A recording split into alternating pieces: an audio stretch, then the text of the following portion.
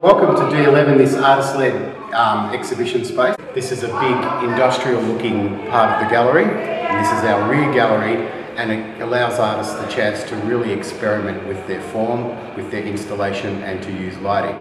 So essentially what we're trying to do at D11 is to give artists a platform to show in a low-cost environment, and they can experiment and take chances on showing large or showing small, or also doing things that are slightly outside their practice, and especially working with other artists and get to see how their work acts as a charging element for those other artists. The front gallery of D11, and this is the gallery that has the open access space to the public. Often with our shows at D11 in the front gallery, we try and have one work that's situated facing outwards so that passing viewers can see the work and interact with the work. Like all of the works we have in this exhibition, we hope that the viewer is the person who makes the final decision on the meaning, because really the context lies with those who experience the work.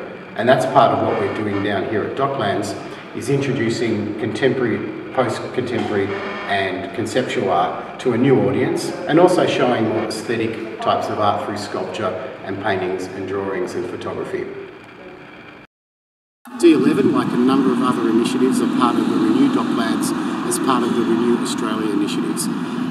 The success of us is based on having viewers come down, talk to the artists where they're sitting the shows, come down to our openings, liking us on Facebook. What we like most is for you to come down as the viewer to D11 at Docklands. We're at Shop 3, 427 Docklands Drive. You stop D11 at Docklands, so you could just catch any of the trams down, the 86, the 70, the City Circle, get off at stop D11, and we're 40 metres across the piazza. We normally have openings about every third week on a Saturday evening, and we'd like you to come down and help experience this work.